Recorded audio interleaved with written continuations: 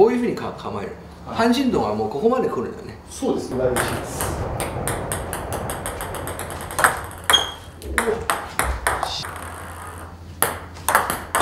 もう一回お願いします。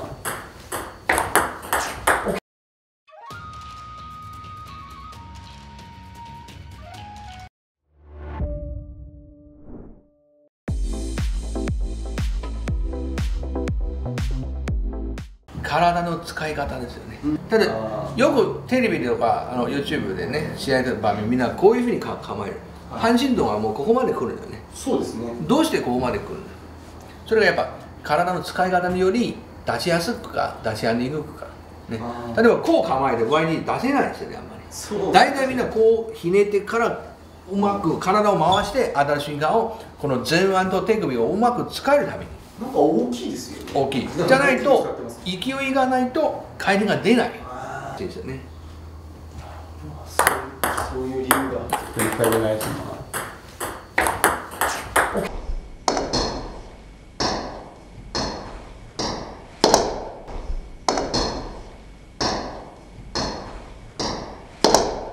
す。足のリズム、体でいいのね。一旦重心を左で構えてる右足2本に移動してスイングをし始めてからここから右足から左足へかけていく。ちょっと巻いた右手上がってこれ勢いが出てくるね。この右手が上げてる時に上がるんですよね。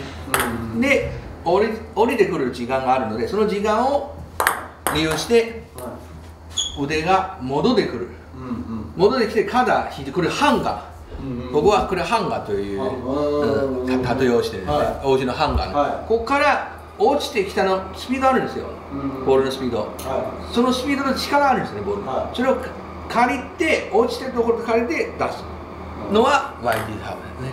それでボールの勢いが出てくる。ここでいくと勢いが出てこないんで YG にならないから、これは結構難しいですよね。そういう理由が。この落ちてくるのスピードあるんです。このスピードを利用してスイングを取る。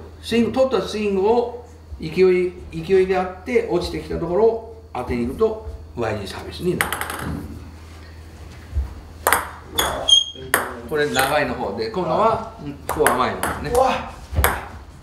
この手首の要求は大きいんですよ、強く。手首強い人がものすごく難しいですよね。そういう理由が。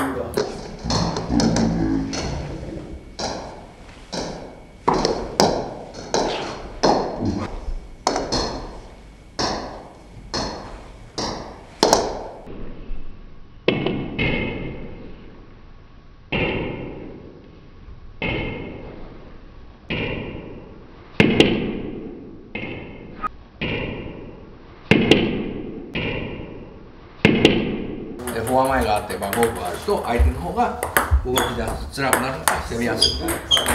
安易に打てないから相手が。そうですね。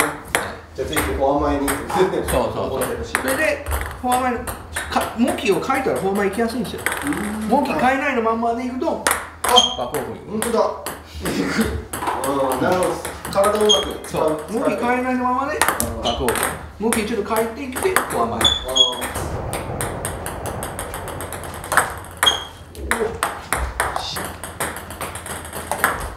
おい。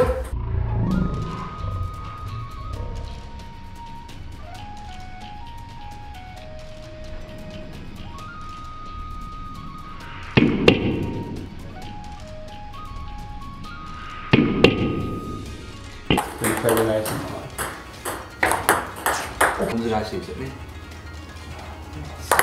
そういう理由が。お願いします。